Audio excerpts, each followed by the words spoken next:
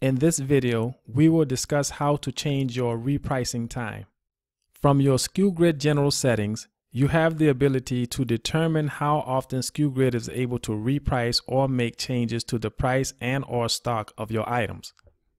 This option is labeled Run Checker Every.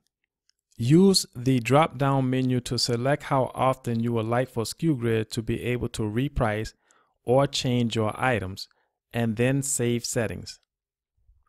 Please keep in mind that the longer the checker time, the more risk it poses to you and your account.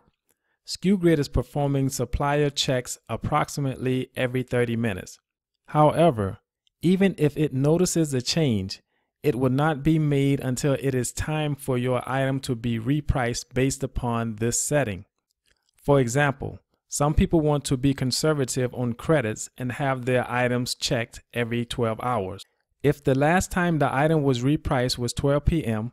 and the supplier price or stock changed at 12 or 5 p.m., although you will get an email notification that the supplier changed, Skugrid would not be making the adjustment until approximately 12 a.m. the next day due to this setting.